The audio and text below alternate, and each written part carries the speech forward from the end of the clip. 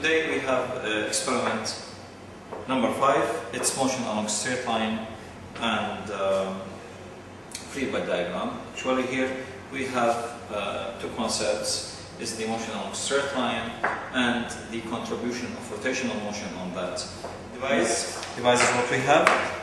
It's the solid cylinder and the hollow cylinder. I have support of height 5 centimeter, measuring tape, and I have this inclined surface. What I will do today is to study the motion of the hollow cylinder. I will study this motion,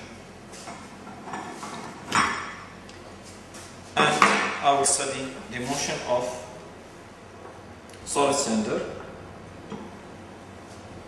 this motion, and actually this is straight line. If I have this inclined surface, this is theta, and this is my object here. So what force is acting on it? Actually its weight and its norm. Okay? So the resultant of this will give you what? Will give you the acceleration in this direction. So I will select as a free body diagram, because this is acceleration in this direction, so I will select positive x-axis in the direction of acceleration, and I will select negative direction, opposite of acceleration. So this is y, it's perpendicular to.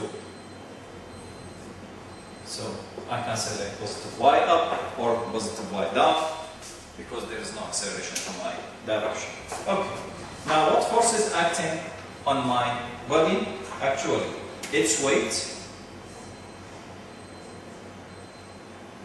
and this is mg, and this is theta, it's the same theta here, okay, and the normal force in this direction, right? The normal force in this direction. So I can, now I have only these forces. I neglect here the friction, but actually the friction itself will produce the rotational motion. As the free body diagram rules, I know that summation of fx is equal. I have here an fx is equal ma, and actually I don't care about y. Actual summation of fy is equal 0, because there is no acceleration in y direction as my coordinate. So I do care about the x direction. What forces I have in x direction? I have only mg sine theta is equal ma. I have only mg sine theta. M with m, so I say, okay, so expected value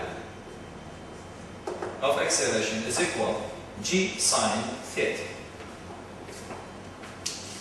I am putting my inclined plane here. This length is 100 centimeter, and the height is 5 centimeter. And I know sine theta is equal 5 over 100. A expected for all bodies, because I neglect rotational motion, I mean this is for the hollow cylinder, for the solid cylinder, for anybody going down, is equal g sine theta, and this is equal sine theta, as you know, and this is equal 0.49 meter per second squared. So this is expected value of acceleration if I am not using the rotational concept.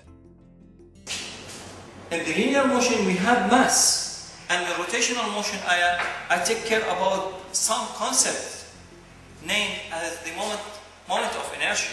I mean, in linear motion I take care about mass, and opposite, in rotational motion, I take care about the what? The rotational, the moment of inertia.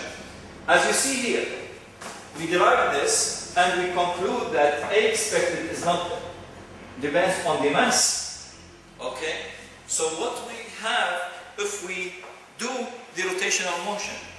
The amazing thing that if I use, this is with rotational motion, okay, concepts, and actually I include here what the ruling friction, rolling friction.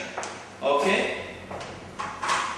So what I have, you can check this. I don't want you to go with more details in this, but if you want to check how we got this equation, actually this is in your manual, and you see here it's 1 plus C with G sine theta. It's amazing.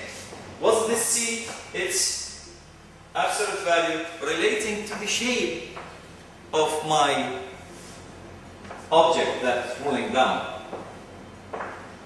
From where I got this C? Actually from the law of the moment of inertia. The law of the moment of inertia is I is equal C m r squared. Okay, so m is the mass of the object and r is the radius, okay, of rotation. Radius of rotation. I have this rotation, so the radius is what? Is this radius? This is the radius. Radius of rotation, as you see here. This is the radius of rotation. This is the radius of rotation. So, what's the moment of inertia of hollow cylinder? Hollow cylinder is equal exactly to 1 m r squared. I have same m, same r. What the moment of inertia of solid cylinder? It's 0.5, half of value of m r squared. It's amazing. I have the same m, same.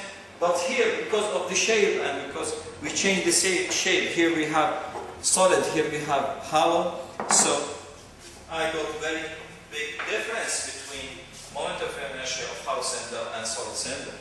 I am getting that A expected for the hollow cylinder is equal 0.5 G sine theta. You see? G sine theta and here 0.5 G sine theta, it's big difference. Big difference have value, so I can say this is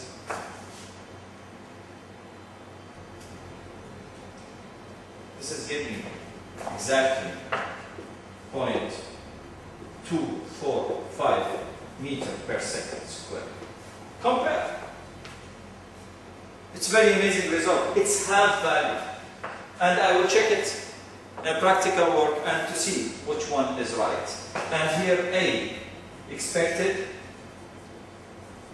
for the solid cylinder is equal what?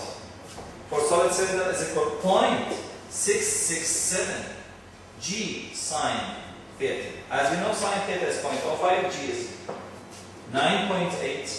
So the result will be 0.667, and this is given all. It's amazing. It's 0.327 meter per second squared.